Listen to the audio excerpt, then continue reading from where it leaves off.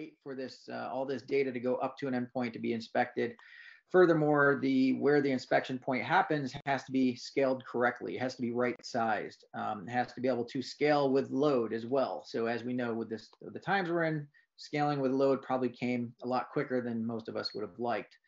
So with Bitglass, what we decided to do is Secure Web Gateway distributed that, and we're actually doing that enforcement here locally. So we're doing the TLS inspection on the device. We are not tunneling or backhauling any of that traffic to an enforcement point. We're keeping it local here. So if you distribute 300, 400, 500 or 1,000, 1,500 devices out, you don't have to, all those devices are not going to come back to a central location for the inspection. It's going to be distributed between each individual device. Will do their own inspection.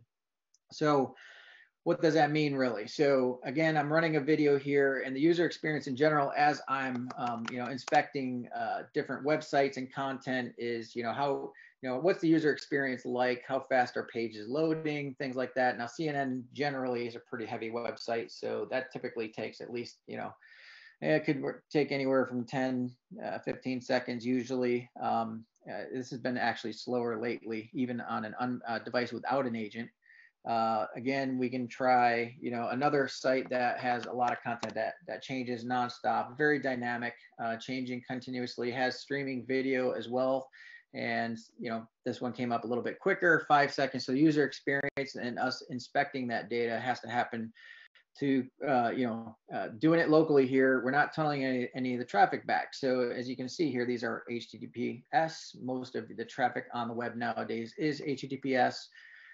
So, again, that user experience plus, pushing those policies out to the edge. So I don't want users on my managed device to go to places like poker.com.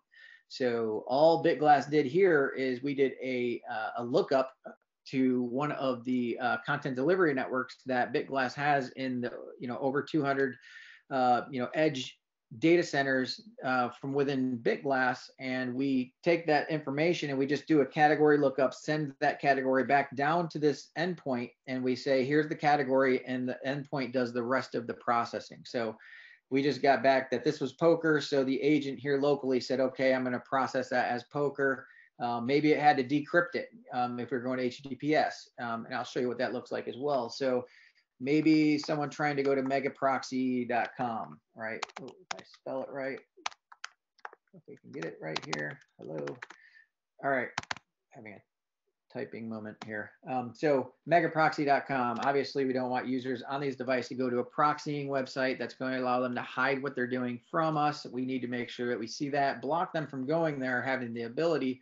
So again, we noticed that there, put a acceptable use policy. You can customize this based on different categories. You can have a different message here, different icon. You can build this out as you wish and customize it. Where this starts to get cool is, let's say I am a user that tries to go to yahoo.com. We allow yahoo.com on this personal device, and that's your choice as a company to say yes or no whether I want to allow them. Right. So let's say we do allow them to go to Yahoo.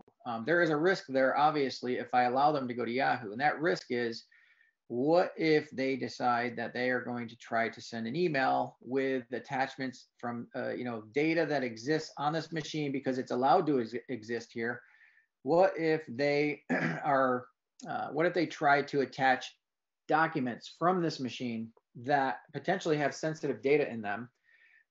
And I have a policy that's going to inspect for social security numbers, credit card numbers, and I try to upload that and attach that to an email. This is a personal email account, and again, I block this from attaching. So what we call this is dynamic split tunneling. So I allowed you to go to Yahoo, but I'm not going to allow you to attach specific types of data, and those.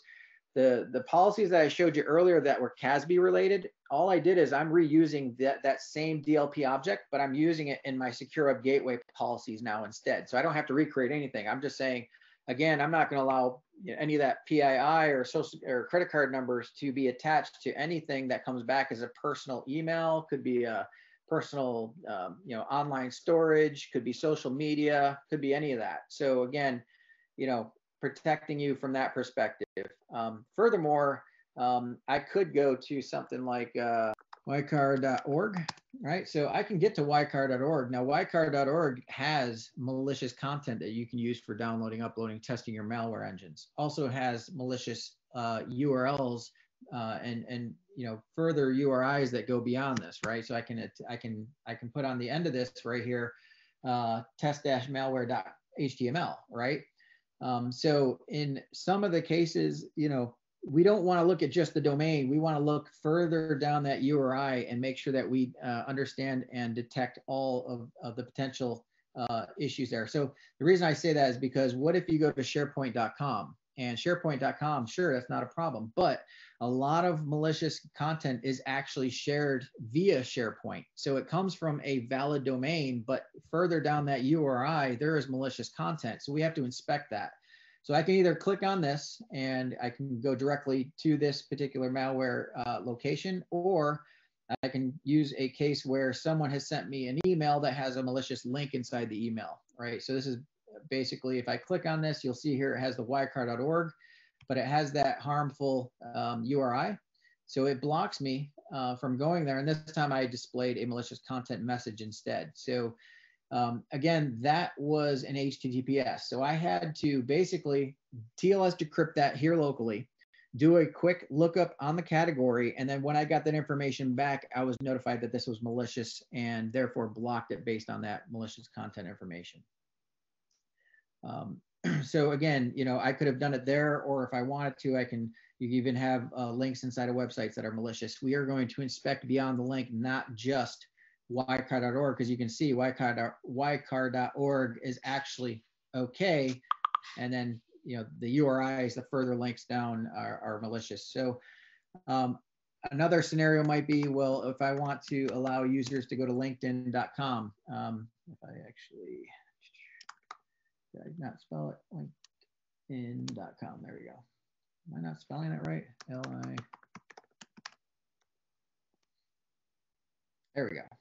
I guess I wasn't.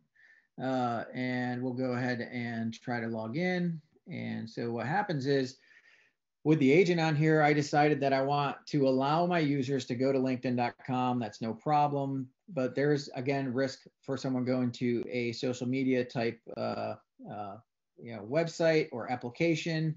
The potential and the risk is, what if a user decides to come in and start, here is company, info, right? And they could put anything here, right?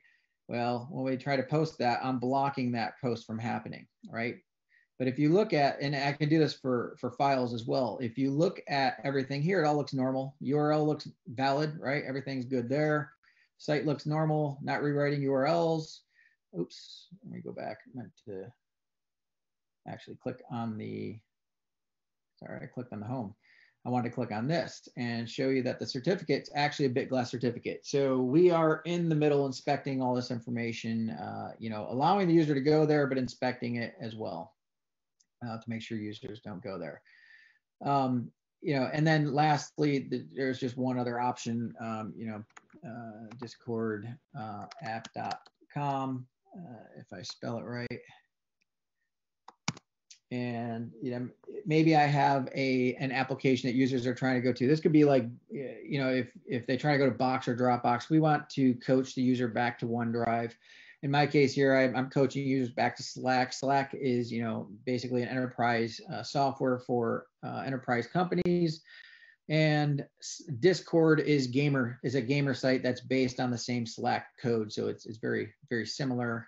And so I want to make sure users aren't going to Discord. It could potentially be malicious. So I'm coaching them to the application I sanction and put control around. So again, the idea is this is a managed company-owned asset. It has data. The data is allowed to exist here, but we don't want that data to leave this device and be put in someone's personal accounts. We also want to enforce and move that edge down to that device so that Secure Web Gateway policies are pushed down to this device and they're processed locally and not backhauled. So again, You know, you don't have to purchase any more gear to put in your, you know, to right size, you know, all those terminations now that happen in your data center, or potentially more services required in the cloud. It's all done at the edge, which allows us to save you money because we're distributing that down to devices you've already actually purchased. So now we're just utilizing a little bit of the endpoint processing power. But that's you know, so the idea here is it's Bitglass in general is multi-mode. So I showed you the unmanaged portion. I'm protecting the data from unmanaged devices. I also showed you the forward proxy and secure up gateway. So that's another version of the multi-mode. So you have your forward proxy and you have your secure up gateway as part of the SASE piece. And then the final piece was the API scanning. So again, all of the different applications, you know, you have your API scanning of OneDrive and SharePoint and Salesforce and any other cloud application that you eventually move into, whether it's Confluence, Jira, you know, Workday, things like that, that will have API capabilities of scanning data at rest for those applications.